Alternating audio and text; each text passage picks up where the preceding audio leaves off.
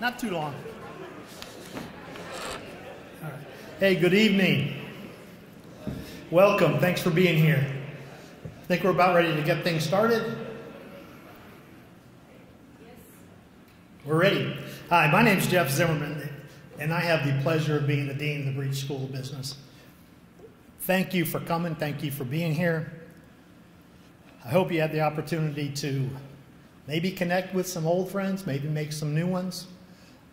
We're hoping that maybe as the evening wears on, we'll have an opportunity to do a little networking again. I wanted to say a few words to our Breech alumni. Thanks for spending some time with us. You're welcome to engage with our students and faculty at any time. We want our beautiful new building, the O'Reilly Enterprise Center. We want you to know that you're welcome here. We want you involved in our activities. We want our alumni speaking in our classrooms, mentoring our students, and engaged in the important work that we do to educate the next generation of Breech leaders. You're welcome to stop by my office, bring your thoughts, bring your ideas, or just say, hey, I'd like to be involved. To our Breech students, you've made a big step. Congratulations on being here. Opportunities to network and engage with our alumni are important in helping you prepare for the future that you want and the future that you envision. As we hold Breech networking and other events moving into the future, come, engage, take the time to engage, to network, to seek mentors in the business professionals that are around us and in our community. It will greatly benefit you as you seek your path in the business world. Now this evening, we are very fortunate to have Mr. Gary Schaefer with us to share some words on a topic that is very important to Drury and to Breech. And we are very thankful and grateful that Forbes continues to support our school and our students. Mr. Schaefer will be introduced this evening by Kristen Wanamaker Bright, a CPA, a partner with Forbes, and a graduate of Drury University with a BA in Business Administration and Accounting from the Breech School of Business. Yeah, let's welcome Kristen.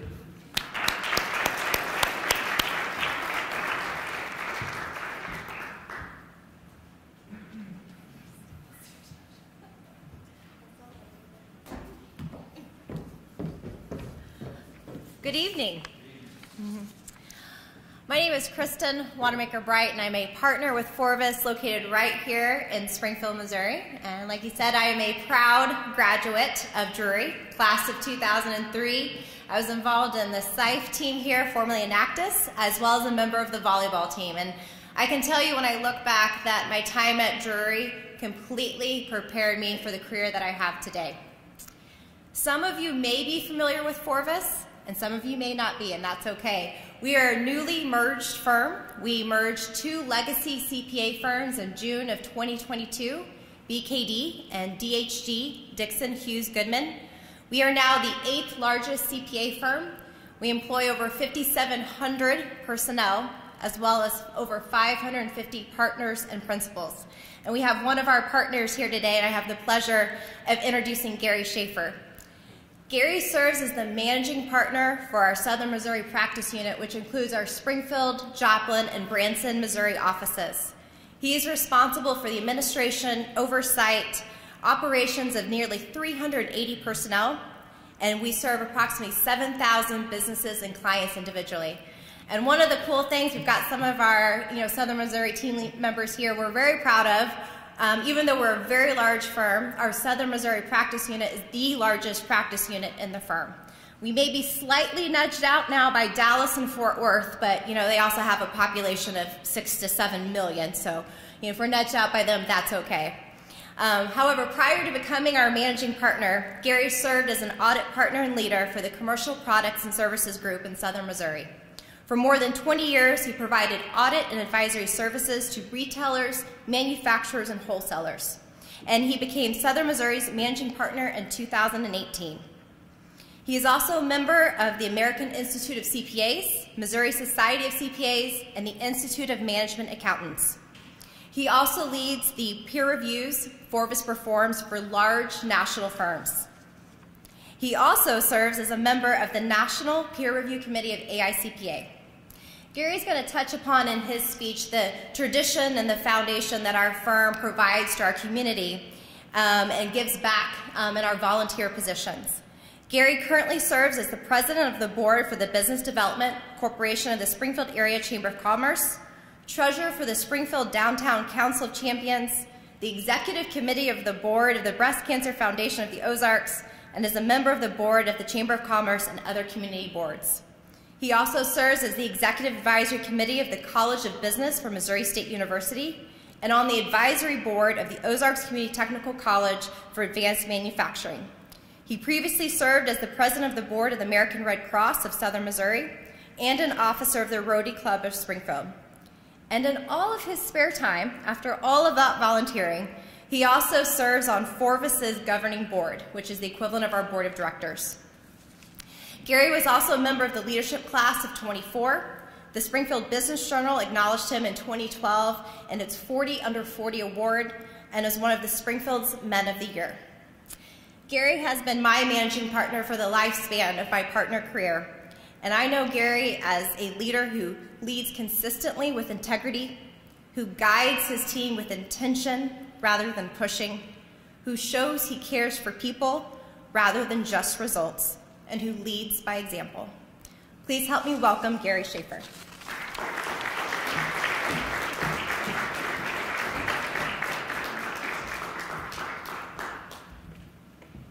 Wow, thank you, Kristen. I don't know if my remarks are going to live up to that introduction at all, but thank you for that, and thanks to Drury and Dr. Zimmerman and the Breech School of Business for inviting me to be with you here this evening.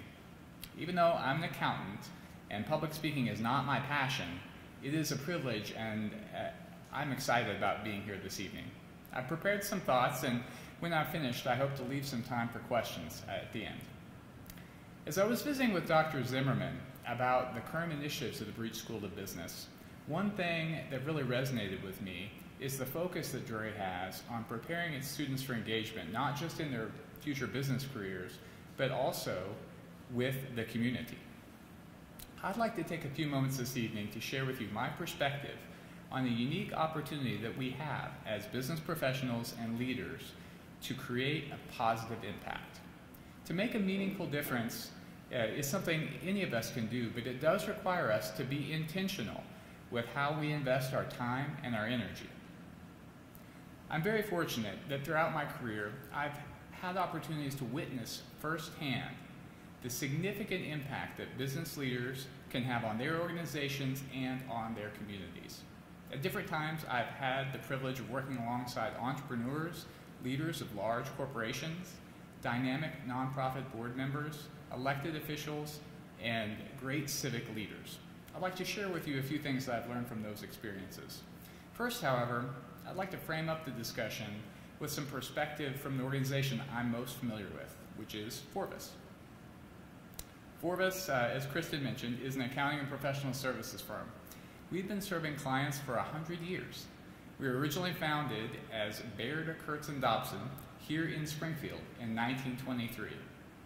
Over our 100 years, we've expanded our services that we provide to clients, and we are now the #8 accounting firm in the United States.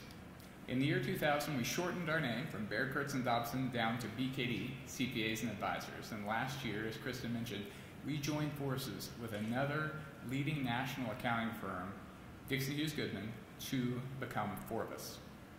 We now have 70 offices across the United States and several international locations as well. Now, the name Forvis, you may be wondering, why Forvis? Well, I'm glad you asked. Our name is comprised of two words, forward and vision.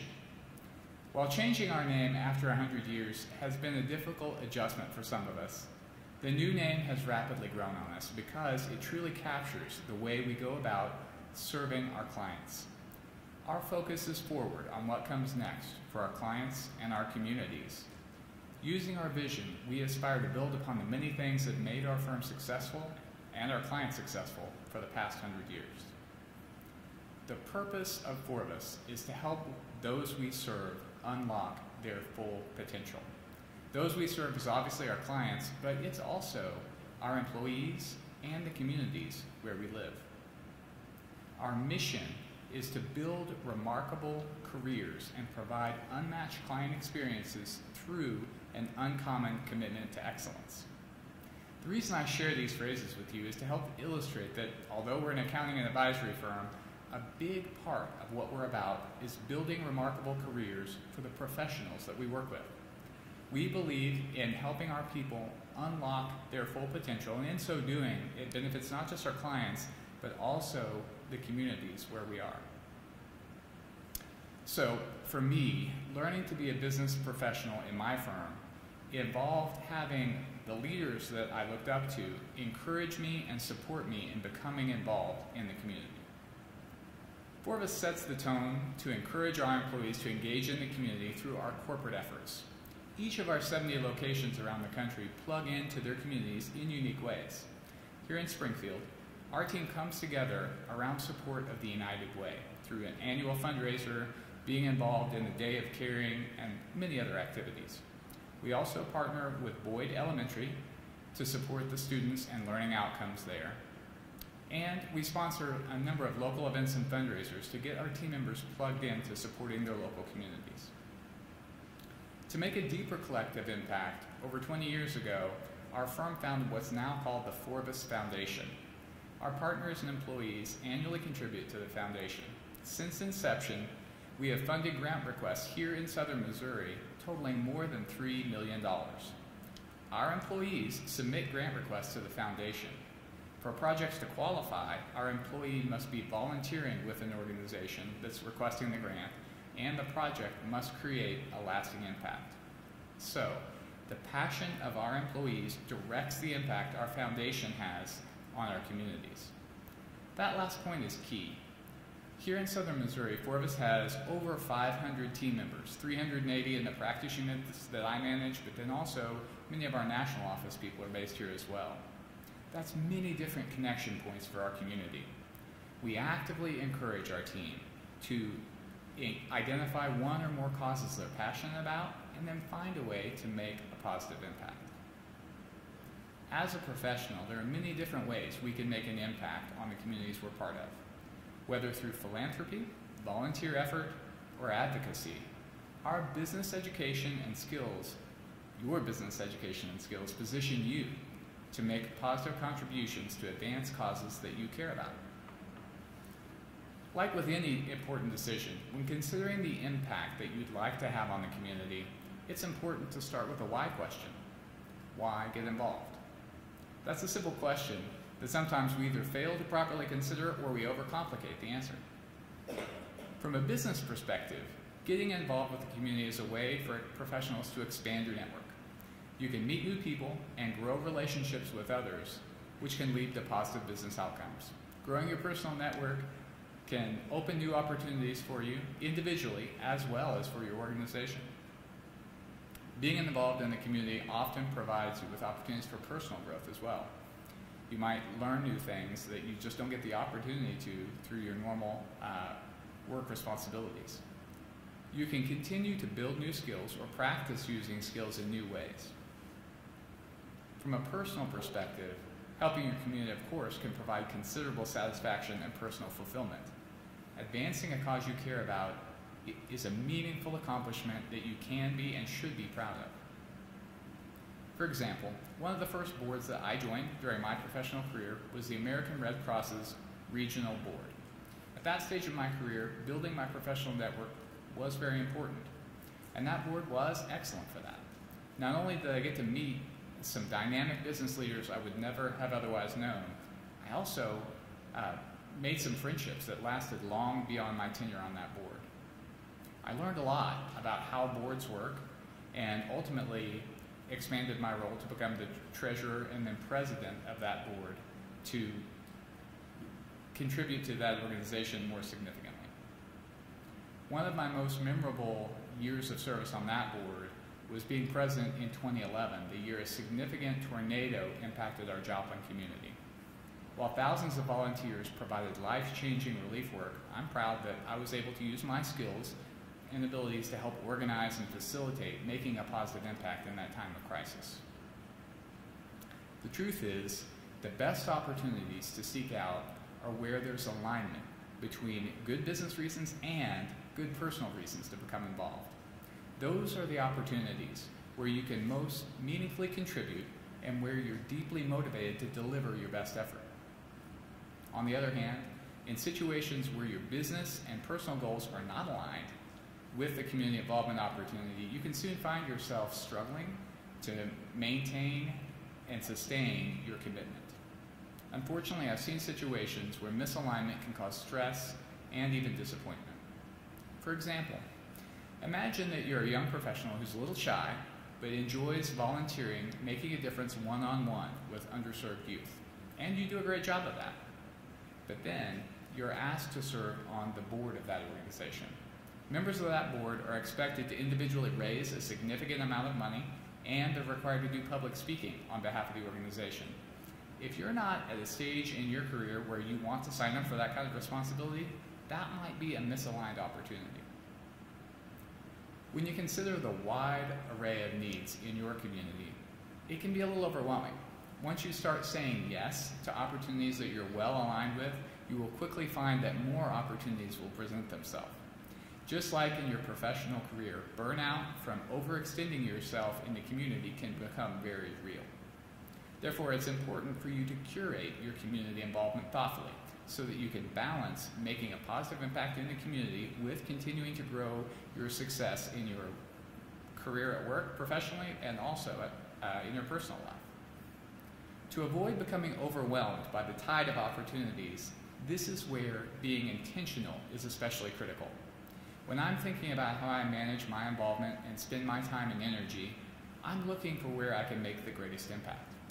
I think about the different types of organization and causes and try to balance my efforts intentionally with sustainability in mind. Aspects I consider when evaluating a volunteer commitment: the organization's scope. Is it local or regional or national? The type of organization: humanitarian, professional, or civic. Levels of engagement: you can be a volunteer, you can serve on the board, or you could be an executive on the board and play a significant role in the leadership of the organization. Time commitment: is that expected to be weekly or monthly or quarterly? All good things to evaluate. That time commitment factor is especially critical. A big consideration for what commitments you can take on needs to start with: what time can you afford to give? Before you commit to a role, you need to understand the time required and ensure that your employer supports you investing that time away from work, if that's what's required. We're not just talking about professional time, though. Organizational commitments can also impact your family and other significant aspects of your life. And don't forget you. You only have so many hours in the day. You need to ensure that you have time for all the things that are important to you so that you can give your best to all the roles you play. The specific organizations that I'm involved with and the level of my engagement have really transitioned over time. I'll try to illustrate what I'm talking about. Here is what my community involvement commitments looked like 10 years ago when I was leading our commercial audit practice. They're arranged from left to right by the scope of the organization, so local, regional, national. The size of the circle indicates the intensity of my involvement. So the big circles indicated I played a key role, such as being an officer on the board. A smaller circle represented a lesser time commitment. I apologize, I have to have visuals when I'm presenting things. So here is how my responsibilities transitioned over a 5-year period. So 5 years ago, at this time, I was transitioning into the role of managing partner that I have now for Forbes here in Southern Missouri. You can see that some of the organizations I was involved with have changed and the levels of involvement changed. But I tried to be intentional about keeping a balance between humanitarian, professional, and civic roles because that was important to me. And here's how my responsibilities have shifted to my current involvement today. As you can see, the mix of organizations and my relative intensity of involvement have shifted over time to some more regional and national roles, but I've been intentional about maintaining a balance that aligns with my priorities. As I complete a span of service with one organization, that provides me an opportunity to consider strategically how to leverage my next involvement. Sometimes when I become excited about adding a new way to help the community, I have to remind myself to be patient and see through my current commitments with excellence before I jump into the next opportunity to serve. For example, last month I was approached by a colleague that I serve on a board with about being nominated to serve on the board of another organization. Now, it was a great honor to be nominated, but considering my current commitments to my firm and the community, now is not the right time. However, I was able to identify another Forvis colleague that this was a great opportunity for, who has a passion for that organization and who has the capacity to really lean in and contribute in a positive way. I've been doing this for a while now, so I've been fortunate to serve in many different ways. Not everyone will be positioned to have the same level of engagement. How you go about making an impact will be unique to you, and it will vary throughout your career. When you're thinking about your ability to make a difference, keep in mind that you are always in a position to be a leader, regardless of your title or your role with an organization or on a team. Forbes.com defines leadership as a process of social influence which maximizes the efforts of others towards achievement of a goal. If you think about that definition, being a leader does not require you to be in a position of authority. It doesn't require any special skills or knowledge. Leadership isn't necessarily a personality trait that you inherit, nor do you have to be struck by lightning or bitten by a radioactive spider to acquire the superpower to lead. Rather, a leader is someone who sees a goal and tries to help others move toward it. Each of us can help maximize the efforts of others toward achieving a goal, but how we help will evolve throughout our careers. Many of us will start our business leadership journey by collaborating on a project. This being a business school, I know you probably all had the opportunity to work on a group project. For introverted accounting majors, just hearing the phrase group project can be enough to elicit groans. However, there is nothing like a great dysfunctional group project to teach you valuable lessons about life and leadership. So, think about a memorable group project that you've been a part of. What makes for a great group leader? Sometimes a group project gets done as a solo effort. The person who did all the work probably thinks of themselves as the group leader, but they're not really.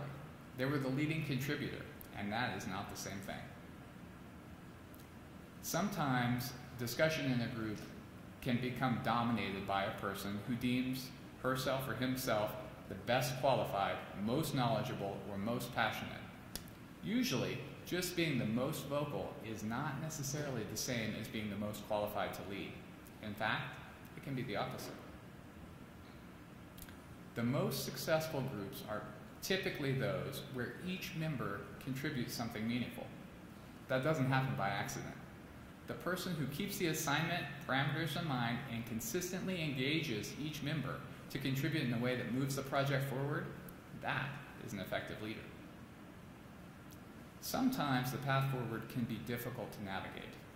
Whether in your job or in the community, there are many different ways to contribute to help move toward a goal. Let's discuss a few. Be an example. Consistently contribute in whatever role you have to set a great example and encourage others to step up and match your performance. When I was a new associate at my firm, BKD back then, I remember being inspired by the consistent effort and attention to detail demonstrated by one of my peers. Now, 25 years later, Mike Wolf continues to set a great example for professionals in our firm and is a leader. He's our Chief Risk Officer. Ask questions when others do not. Sometimes the team is headed down a wrong path. Ask thought-provoking questions rather than just accept the status quo. This can be what's needed to spark a productive conversation. One of the roles that I serve at Forvis is as a member of our firm's board. I'm grateful that our firm has some brilliant leaders. One way that I try to help them is to challenge assumptions and ask good questions. Fortunately, they usually have great answers. Be a teacher. Knowledge is power, and sharing knowledge is empowering others. The knowledge you share equips others to succeed at their tasks, and this is an opportunity to multiply the contribution that you can make. Be a cheerleader. Build consensus. Coordinate collaboration and encourage action to help turn a good idea into a great accomplishment. Sometimes what separates a great plan on the drawing board from a great story in the history books is the energy and enthusiasm that sparks action. Be an advocate. Sometimes someone needs more than a coach or a cheerleader to take that next step forward.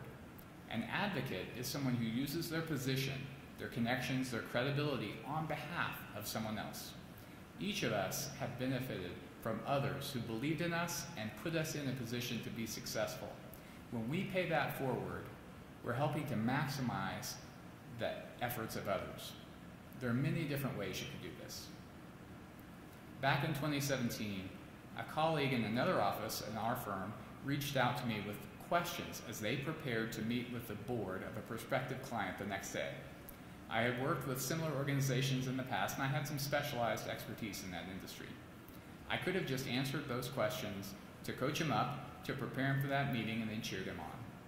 I knew my colleague would provide excellent service to this new organization. But I also knew that his resume lacked some specific experience that the owners of that organization were looking for. So I called up my wife and asked, how would you like to go for a drive with me to lovely Jasper, Indiana? My wife doesn't usually go on business trips with me, but this was going to impact some plans we had in place, so it's always a good idea to get buy-in before you commit to volunteering your time. It was only a 6-hour drive through some lovely fall foliage, and by showing up and becoming part of the team, I was able to be an advocate to help my colleague be in a position to ultimately create an unmatched experience for a great organization, and they're still a key client of our firm today. So then, all of us have the power to make an impact today, right where we are. Regardless of the stage of your professional career or your role in an organization, you can spark positive change. Whether you are contributing to the success of your workplace or advancing a community cause that you care about, by being intentional with your involvement, you can create a lasting impact. Thank you for the privilege of talking with you this evening. I'd be happy to respond to questions that anyone might have. Yes?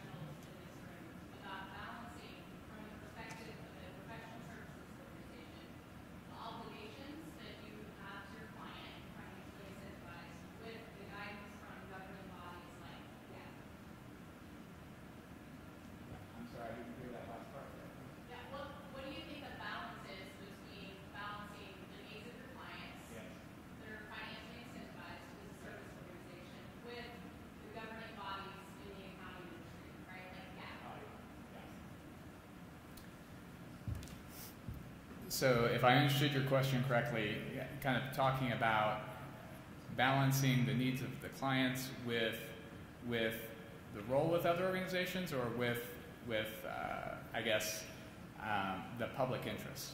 Help me understand what you're. Yeah, so if you are auditing an organization that's paying you to be audited, right?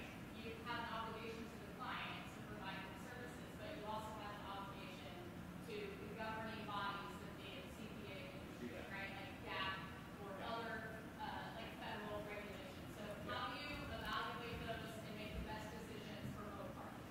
Yeah, okay, thank you. Sorry, I was slow on the uptake there. Wanted to make sure I understood the question. So,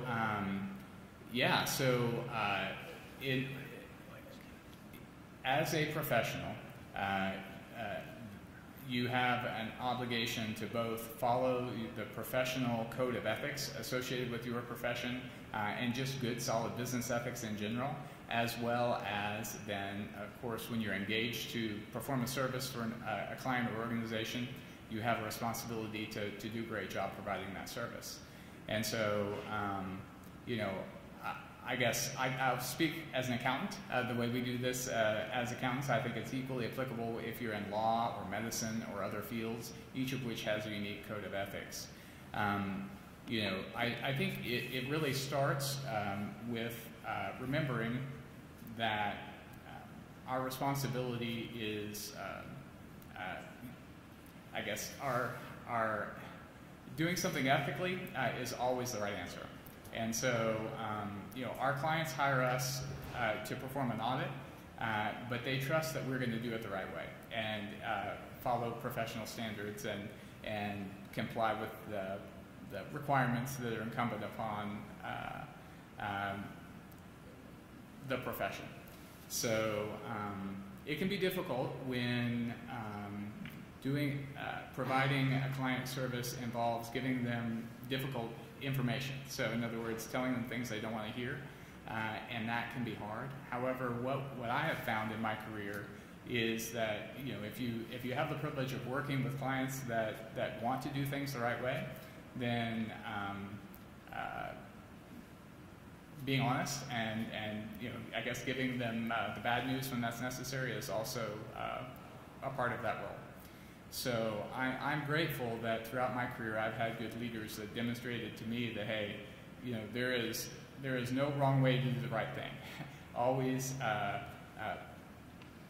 put your code of conduct and ethics first, and then do your very best to serve those that hire you as best as you can. So, sorry, I feel like I didn't really articulate that answer very well, but that's, yeah. I appreciate the question. Yes, sir. Here, thanks for being here. Knowing what you know about community engagement today, think back on the days at university. What advice would you have for our students on how to best spend their time as a student in preparation for the challenges of being engaged in community related? Yeah, that's a great question. If you didn't hear that, it was how do you best take advantage of your time as a student to prepare you for having the opportunity to be engaged in the community later. A number of things I can think of there. First of all, you're at a stage in your life where you're going to be exposed to a lot of different opportunities, a lot of different ideas. There are many different organizations on campus, and I encourage you to explore those. Find out what you might have a passion for. Because ultimately, there's any number of opportunities to become involved out there, but really the ones that are most beneficial are where you have a passion. And so you're at a great stage in your career right now to determine what you may be interested in investing more in later. It becomes hard once you are out in the professional world. I've got some colleagues back here that work at Forvis, and they can tell you that you get busy with both your work commitments and your personal life, and so now you're at a great time to really explore and figure out those things that you're passionate about. Right now, you may be able to contribute as a volunteer. Later in your career, you may be able to have a much more significant impact for a cause that you care about. Yes, sir. That feeds right into my question. Oh. I like the story about Jasper, Indiana. How have you balanced family and career? That is a great one. And I would tell you that's where I learned to be really intentional. I learned that not every great opportunity is a great opportunity right now because the bigger impact you have, the more time it takes, inevitably. And so I learned, and I made sure to include that in my story. I did ask before I agreed to volunteer. When you have others in your life that your decisions impact, you need to take that into account. You really do. And so I probably look like, if you look at my little circles that I put on the chart, it looks like I have a lot going on, and in fairness, I do. but some of that is my role with my organization. So I'm a local leader. I help drive us to plug into the community, so I'm plugged in myself. But not everybody will be that involved, and you've got to balance that out. And it's more important to do one thing really well than do a whole bunch of things. And that includes being what your family needs you to be.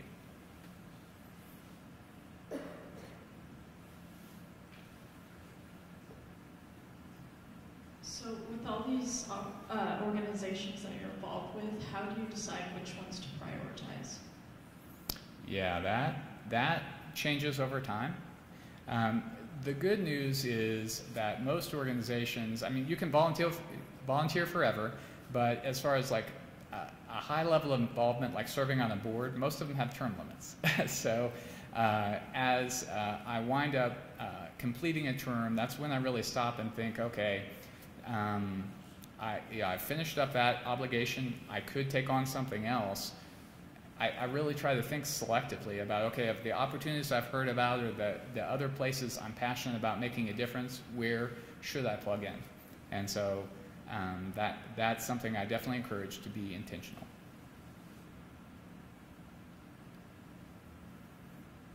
All right, we had more questions than I anticipated here. I'm happy to stick around. Yes, sir. Another one for you, Gary. Yeah. A lot of companies in today's markets, from a strategy standpoint,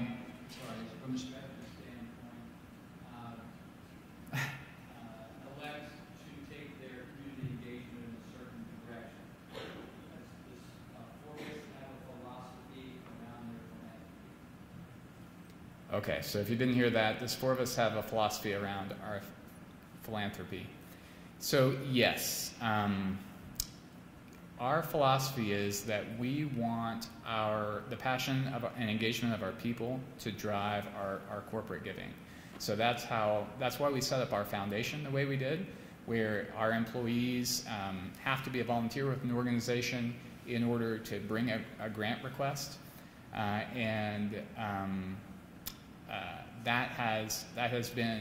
that's really helped us grow that culture of allowing our employees to direct our engagement. That said, we do things as a group too. And so, when I think about my team here in Southern Missouri, we've got hundreds of us, we support hundreds of different causes, and I encourage each person to go plug into those causes. But collectively, we do some things together as well. So that's, as I mentioned, the United Way is one where we as a team agreed that's one thing we're going to come together and do, plus then we're all going to go do our own things. And we're going to support each other in doing that. Great question. Okay, well, I'm going to put in a plug here before I give the mic back to Dr. Zimmerman. Since we're all here together, I've got a number of brilliant Forbes team members kind of seated at the back of the room here. And so if you're a student, I encourage you to seek one of them out and connect with them since they're alumni that are back here in the room. And also connect with each other, and I'm happy to stick around and answer any questions that I couldn't hear from up here. Thank you very much.